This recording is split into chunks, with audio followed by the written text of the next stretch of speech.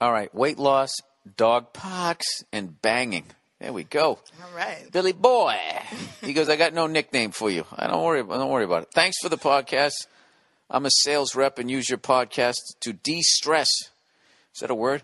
Mm-hmm. Don't you do it with jeans?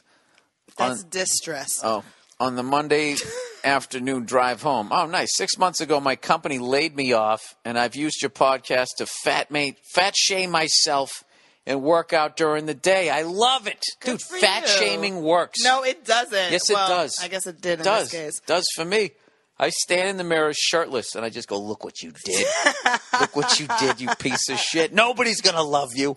And next thing you know, I'm out there eating kale, jogging down the street with my white legs. He said I've dropped 40 pounds. Yeah, can we talk about how you're dressed for a sport that would, never have you? Why are you dressed like that? No, because I was going to go on a bike ride. You're matching. You actually look pretty cute, I have to say. No guy wants to look cute. Oh, all right. Guys, yeah. don't Oh wanna my look God, cute. you look cute. You do. You look cute. I would give you a second glance at the gym if you were wearing your little Nike Jesus outfit. Christ. Really? That matches. And what, am I supposed to be thrilled by that? Yeah, you should be. Oh, shit, you'd give me a second glance. Yeah, you should be happy. All right, with you Consider yourself lucky. I don't like your mint chocolate chips fucking colored sweater you have This on. is rag and bone, okay? Okay, this listen is to some this real guy. fashion shit. I've dropped 40 pounds, and it's been great. Good for From you. 260 to 220, and size Nice. 42 pants to size 36. Nice. Good for you. How the fuck are you? Wait a minute. Yeah, how do you 36? How are you 220 pounds, size 36 pants? How does that work? 42 to a 36. This guy's got to be jacked. He's on the juice. He's got giant shoulders, 80-pound shoulders. Anyway, so here's my dilemma.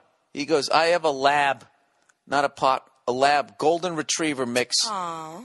And we go to the park near my house every day to play fetch off the leash. There is the usual suspects of about 10 to 15 people that bring their dogs out to play. I live in a slightly unsafe city, parentheses, Baltimore. The Wire. Yeah, wait a minute. Didn't they shoot the wire there? Yes. Yeah, slightly. Not all Baltimore. Yeah. Hashtag not all Baltimore. Yeah, you got the fucking waterfront. That's sort of nice for half a second. More. Although, didn't what's his face? He had a meeting down there one time, one of the episodes. Oh. The guy you like, the English guy on Idris that show. Elba? I don't know what his fucking name is. Oh, his name on the show, though, was, Sturgis. Stryker. yeah. Wait. Spalding. Sterling? No. All right, let's move on. And last week we were outside discussing Stringer Bell. Stringer Bell, yeah. Yep, I did put some new words in my head, then I can remember. And last week we were outside discussing the groups of kids on bikes that are grabbing women's asses while jogging in the park. So one guy starts telling the women to grab the kid that does that and hold him there until the police come. Oh, yeah, that's really safe and realistic for women to do. Was that sarcasm? Yes, that is sarcasm. Oh. Keep reading. Well, just because he addresses it in the next sentence. All right, don't fucking order me around on my... What's wrong with you? Nothing. What? Jesus Christ. He goes, I think you can see the... Keep reading. I've made my comment. Continue. You are drunk with power. He goes, I think you can see the danger here of any one adult grabbing a 14 to 16-year-old kid and think the other kids will just ride away. You're going to get beat down and probably hit in the head with a brick. Sounds like the beginning of a Death Wish movie. So this same guy, who, by the way, is a hedge fund manager and knows everything, starts telling me all the fights he's been in.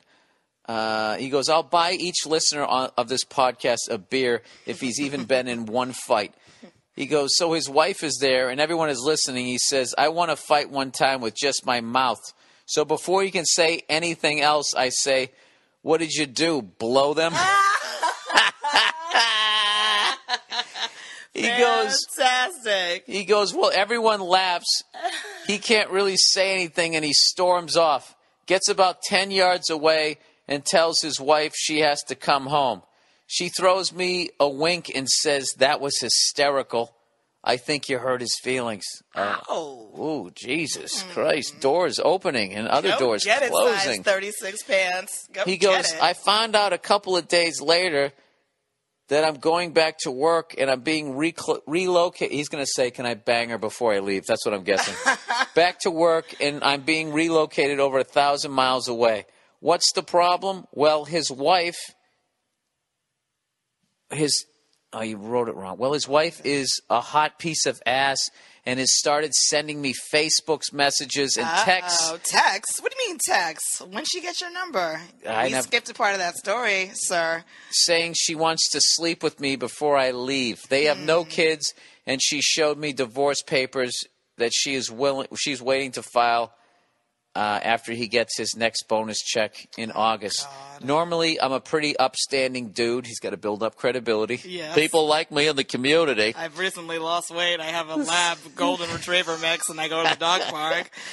He wants to fuck this guy's wife. He Absolutely. goes, I don't believe in crossing lines, but this one feels different. I'm moving within the next 6 weeks. What should I do? And thanks, and go fuck yourself. Nia, I'm going to pass it over to you. You know good and goddamn well you need to stay away from that woman.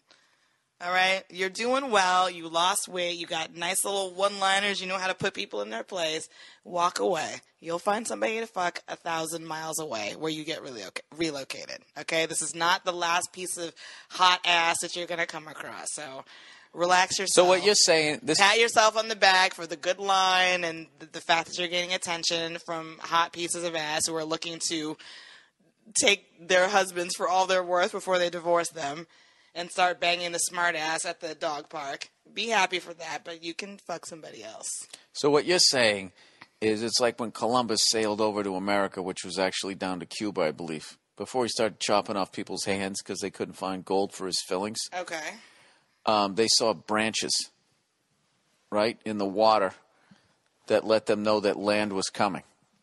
Okay. Like that was a good sign. So you're saying this is just a hot piece of ass floating by, letting him know that he's about ready to get on Pussy Island. Absolutely. So yes, that's exactly that was a what long I'm way saying. to go. All right. So just walk away. I'm sure it's very flattering, but you already humiliated the guy. You did your work. That was a great line. What did you do? Blow them? That's fantastic. And she's been waiting for a guy to come along to put her husband in his place and all that stuff. So yeah, good for you. But no, don't be that guy. Walk away.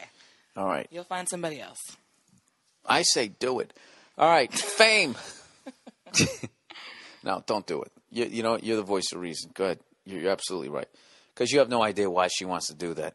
You know, because she might, in an argument, and be like, oh, yeah, and you remember that guy at the dog park? Well, I fucked him. Exactly. And he was better than you. And then all of a sudden, this guy sounds crazy, and too. Because why is she showing you divorce papers and, like, I'm going to divorce him as soon as he gets his next bonus check? Stay away from that crazy broad. Stay away from her. Good call. No, she's nuts, so. That's TP right there. What's that? Toxic.